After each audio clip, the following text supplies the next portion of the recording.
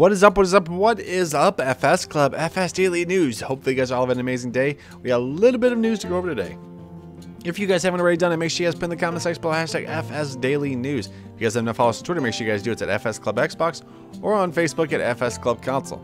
First bit of news is from Stoneway Design. Their Stonehog is coming along very nicely. Here's a few pictures of it right here. Looks pretty good. I cannot wait to see what this all does. So there is that, the Stonehog.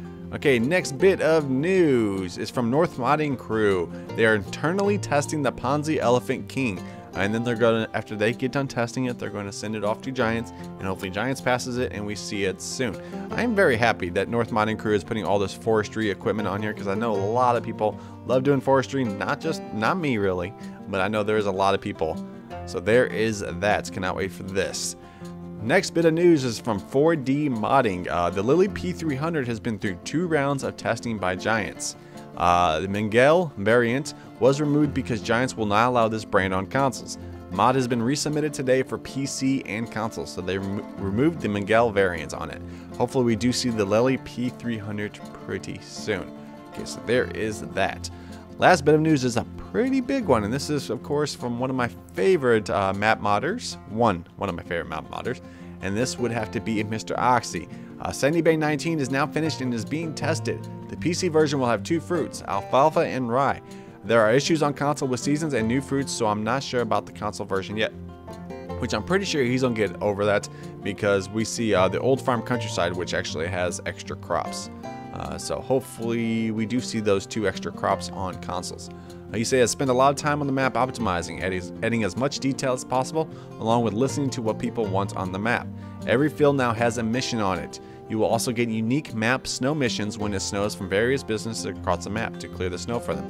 So when it snows, guess what? Go and get some snow plowing contracts, which is amazing. That is awesome. Also, there's going to be 3 farms on the map. Sandy Bay, which has the cows, chickens, and 2 sheep pastures. Then there's going to be a separate beef farm for people that want an extra cow pasture. And then there's, of course, Willow Farm pigs. There's going to be 7 main sell points. Multi-terrain angle. Traffic speed has been increased, so you will have to be more careful driving around, which is more realistic. Working speed cameras, which will find you as well, which what I've heard, that is only for the PC.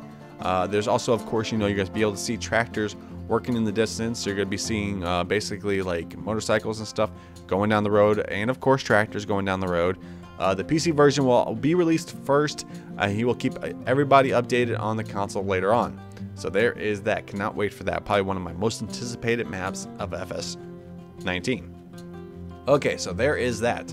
On the Mod Hub, we did get mods released. I did that video earlier. They were on the Cleveland Accord DL, the New Holland T8, the Barn, and the Wells. We also got updates to the Ursus 1204-1614, PGR Sloano, Ponzi Scorpion King, Service Pickup Pack, and the Seasons Geo Bavarian Forest. So that was everything we got today. Make sure you guys do check out that video. Okay, so there is that right there. That's all the mods that were released. Next, testing list.